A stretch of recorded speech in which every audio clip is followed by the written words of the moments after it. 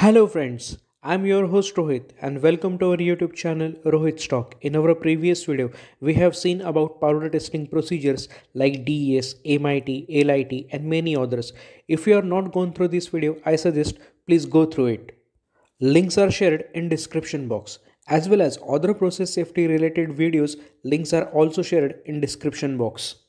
To increase our morale, please like this video so we can bring such valuable content for you. As well as please share this video so many people from same field can be benefited with such knowledge stuff. Don't forget to subscribe our channel to get a notification about our latest video. You can also connect with us on Facebook and other blog pages. Links is shared in description box. So let's start our today's topic, powder safety part 5. Thermal instability. Thermal instability results in increases of temperature and pressure as the material decomposes. Therefore, it is essential to know the temperature at which heat and gas generation will occur on plant scale. To ensure that the process material and the stream are stable at processing temperature.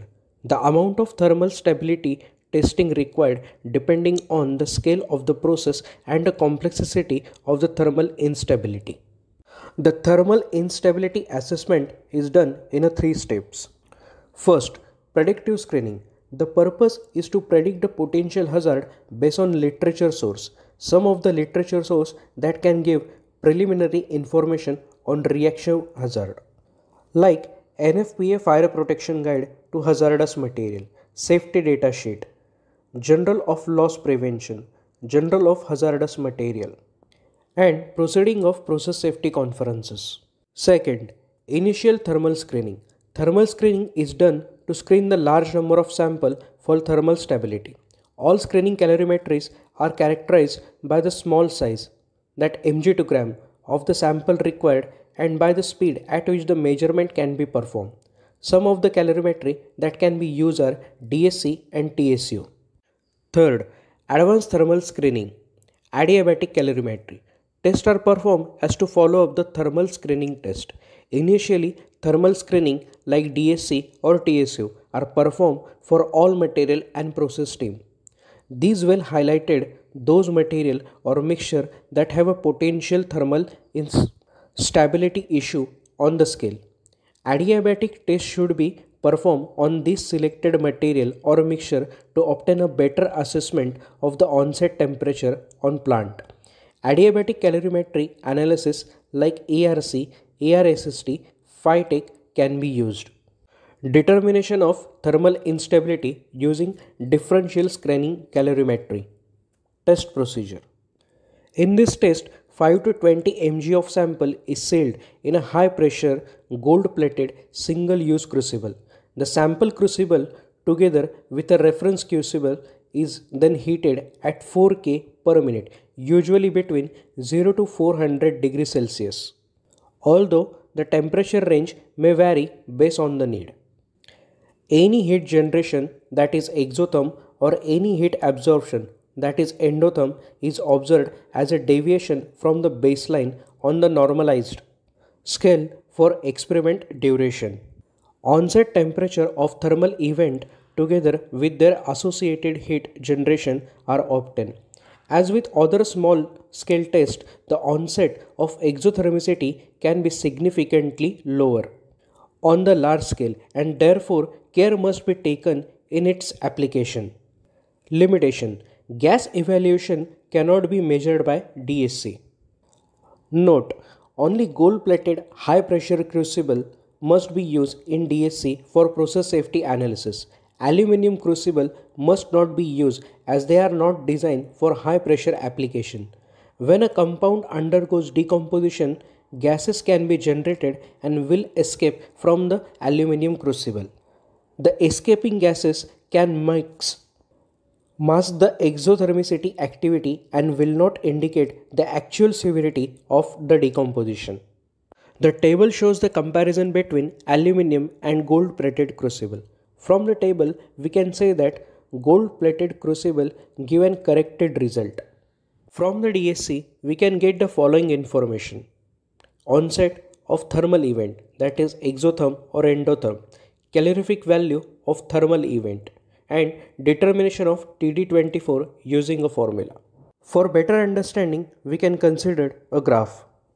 When any sample is tested in DSC, then initially it melts down, the blue region in the graph in a case of solid material, if melting point is within the given temperature. Melting is an endothermic event, that is why in the graph it has undergone negative deviation from the baseline. Baseline is the black curve. Also in the graph a normalized value can be seen. It is nothing but the heat of melting or endotherm. Note, for liquid sample melting will not observed. If the powder is amorphous in nature and not a crystalline, then before melting one more event it will undergo, which is known as an glass transition. After melting, two red regions can be seen, which are positive deviation from the baseline. It is nothing but the exotherm or decomposition. However, every positive deviation or exotherm are not considerable decomposition. For example, recrystallization. It is an exothermic event but need not to consider as a quantum of this event is insignificant and does not possess a considerable threat. In order to simplify this, it can be stated that any exothermic event less than 100 joule per gram is insignificant and hence should not be considered as a decomposition. From DSC, gas evaluation data cannot be generated. A very small sample size is considered while performing DSC experiment. Hence, the result obtained from it may not be accurate. It is because as the scale increases, the surface area to volume ratio decreases and accordingly time required to cool also increases drastically. Typically, the sensitivity of DSC is considered to be 20 watt per kg, which is very less. To overcome this, a safety factor of 100 degrees Celsius is widely used. A correlation between safe operating temperature and onset temperature can be based on Stollel book. The TD24 can also be determined from DSC result as where DSC sensitivity is considered as 10 watt per kg. TD24 temperature at which TMR-AD is 24 hours.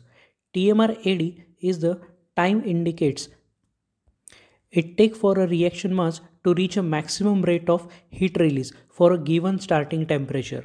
Since the sensitivity of DSC is comparatively less, it is better to perform some advanced testing such as ARC, Phytech, if DSC shows an onset of decomposition which is very close to operating temperature.